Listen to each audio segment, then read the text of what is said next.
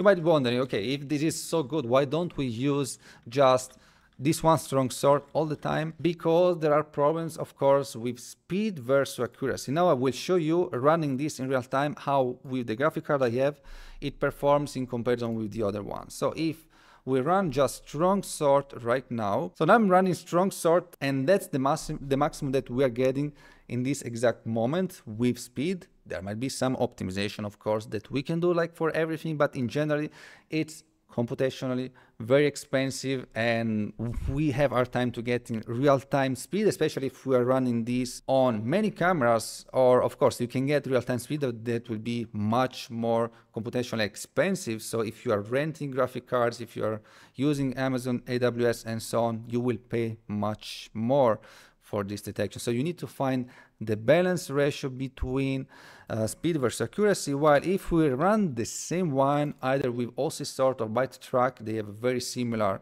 computational usage, then it's much faster because there is no processing. So now you see the speed, the FPS that we're getting with this is definitely much more than the other one. And let's now also do some tests on the other video sample that I showed you, so that we can get an understanding of this algorithm. For example, this one, now just for simplicity and for having better visual, I put the ID in the center of the rectangle because otherwise they will mix.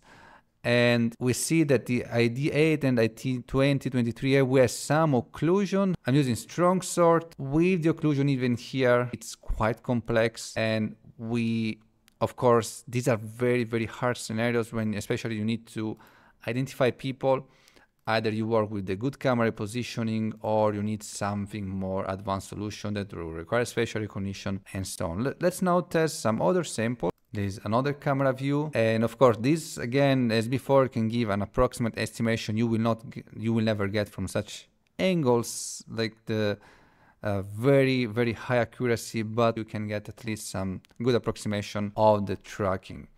And of course, this algorithm will work very well on vehicle tracking. Now, if we check vehicle tracking in general, the ID is very consistent, especially there is much less occlusion and the bounding boxes are much bigger.